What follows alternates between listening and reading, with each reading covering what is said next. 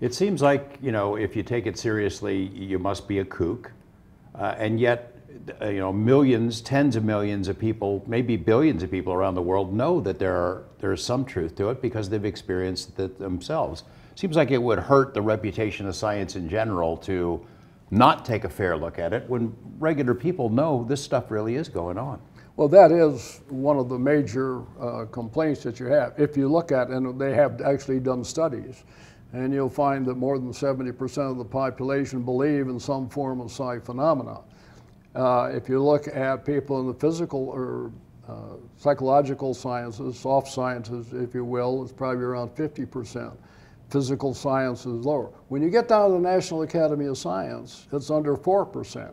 So you see this huge differential between what the people believe and what your key scientists believe. People believe, but it's not a religion. I mean, it's based on their experiences, Yes, things they see. it's personal experience.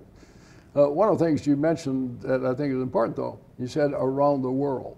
Now, the problem, as I see it, is that there is a difference.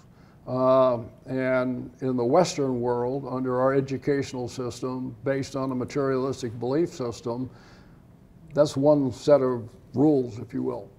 I do work in Brazil, for instance, at very, very high levels. I mean, senior generals, ministers, government ministers, and people of that nature. They have no problem, even though they've been educated in Western society, with these sorts of things and have personal experience with Puritanism. John of God is kind of a classic example there. And again, you find the intelligentsia are willing to integrate those concepts. And you find that in the U.S. government and U.S. military, the people who have had these experiences, and you know them. Yeah, well, there are some, again, but the difference is that it's, again, individual experience.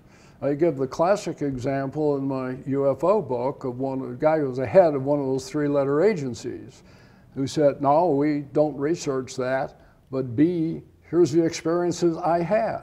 So he had no problem understanding that, you know, the reality of the events. You know and have heard, and maybe you have firsthand experience with it, that there is resistance to this phenomena and the investigation, the acceptance of it being real on some level, within those three-letter agencies, the Pentagon, from people who have their own belief systems. I mean, not just that they believe it's not true, but they believe in something else, or they think that this is satanic. Well, you do, and that we have run into that. I had one where the Chief of Staff of the Army, one of the reasons the programs moved, because he had a personal belief system that said, you may be able to do that, but it's work of the devil. We will not do that. And I was told by more than one colonel, you know, the same thing, a very fundamentalist belief system that says, work of the devil, thou shalt not engage. Now that's, you know, that's troubling to some degree, that you have people at CIA or Pentagon don't look into that. It's the work of the devil. Right. That's far more exotic than any of this stuff, or at least on the same level. I have heard there are people who send satellites to certain places looking for biblical references. The travel that you've done around the world, and we're going to talk more about it in a moment, do you pick out, you've gone everywhere, basically everywhere, very exotic places. Is it always for a reason, sort of along these lines? Yeah, well, it varies tremendously. As you know, my wife is a devotee of ayahuasca. And we started with shamans and have met shamans. Now, ayahuasca is a brew that's used in South America primarily, but we've built in Peru and Ecuador and Brazil. DMT, or dimethyltryptamine, is the supposedly psychoactive substance, but I'm absolutely convinced that psychopharmacology does not answer the kinds of experiences that I've seen. I've seen people take small amounts and have transformational experiences, take huge amounts and have zip as far as a response. And is it, you think it is more than just a chemical reaction where you're fantasizing something because you're on drugs? Right. Well, no, they call it the medicine, and that they, as they look at it, you learn over time to be able to work with the medicine.